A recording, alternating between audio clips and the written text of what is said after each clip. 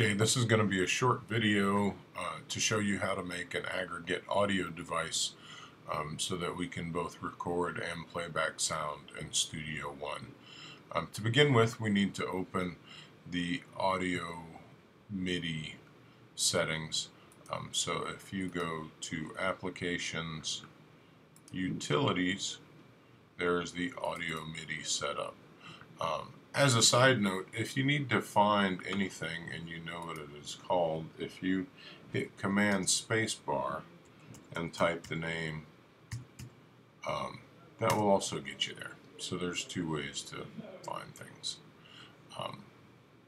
So here we are, audio MIDI setup. Show audio devices. Now, Studio One will only access one audio device at a time, and in this setup the microphone and output show up as separate devices.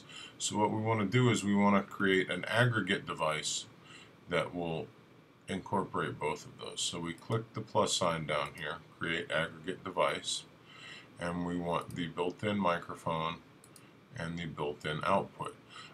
Now we can just leave it as aggregate device, but we could also name it something so you know what it is. I'll name it Studio One since we're going to use it with Studio One.